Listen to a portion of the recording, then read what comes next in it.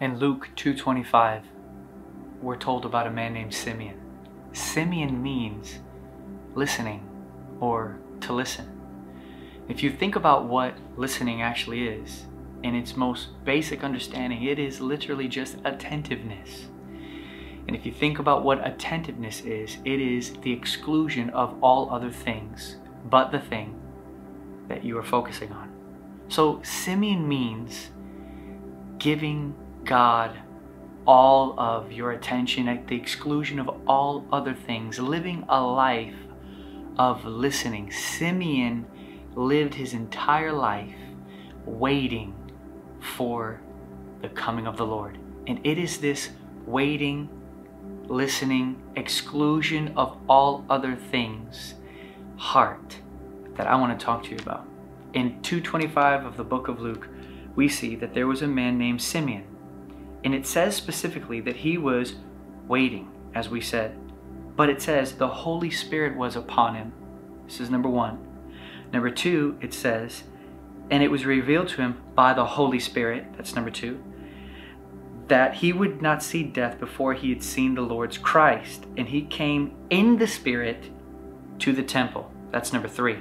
Three things that will accompany a life that listens to the Lord, literally is attentive to Him at the exclusion of all other things. The Holy Spirit will rest upon your life. Number two, the Holy Spirit will reveal. You'll have revelation from the Spirit, spiritual thoughts, spiritual words, spiritual unveilings that lead to the revelation or are the revelation of Jesus. And it says that he was moved by the Spirit. He came by the Spirit into the temple. This is a life that is quickened and moved by the power of the Spirit. I believe all three of these things, the Holy Spirit resting on your life, the revelation that comes from the Holy Spirit, and the Holy Spirit movement or empowerment, all come from listening. Living a life that gives God all of your attention at the exclusion of all other things, so that the Holy Spirit can rest upon you, move you, and reveal Jesus to you. I believe Simeon right now is what God wants to say to many of you.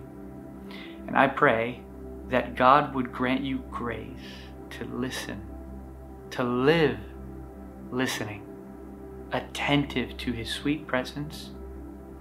And as you're attentive to His presence in the midst of even the mundane and all the busyness of life, listening is living in attentiveness to God at the exclusion of all other things. Many times it is the additions of other things in our hearts that cause the leak in of fear and anxiety and competition, comparison, condemnation, all of these things that come into the human soul that make a man have to fight and wrestle on the inside are normally leaked in through inattentiveness. So I want to encourage you that this is what God is after. This is what will help you. It will place the direct contact of the Spirit upon you. I love the word upon because it suggests underneath. Something is over you. It is subjectivity to God's presence. We cannot claim to be subject to God's presence if our hearts are not attentive to His person. We are attentive to the person of God in being attentive to the presence, and we are attentive to the presence and attentive to His person.